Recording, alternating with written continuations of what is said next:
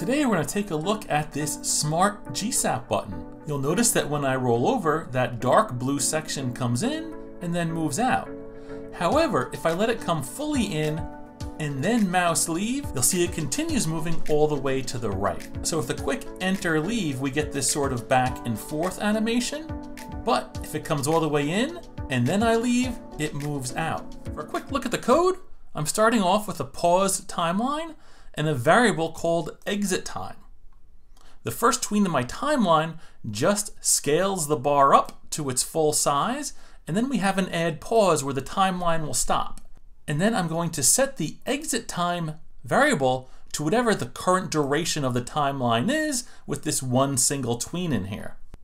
So right now that would be an exit time of 0.5 seconds using the default tween times. The next part of the animation is sort of the leave part where the bar moves over 200 pixels to the right.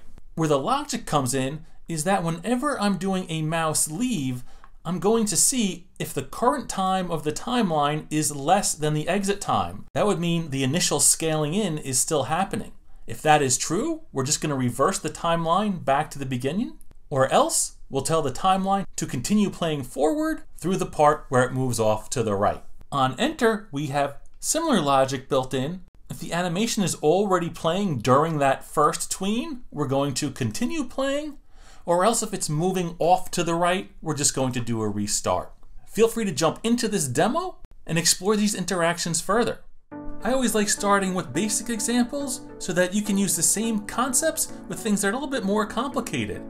Woo! In here, you'll see the dots will come in or go out depending on when I mouse leave, but if all the dots come in, when I mouse leave, they do this fun animation out.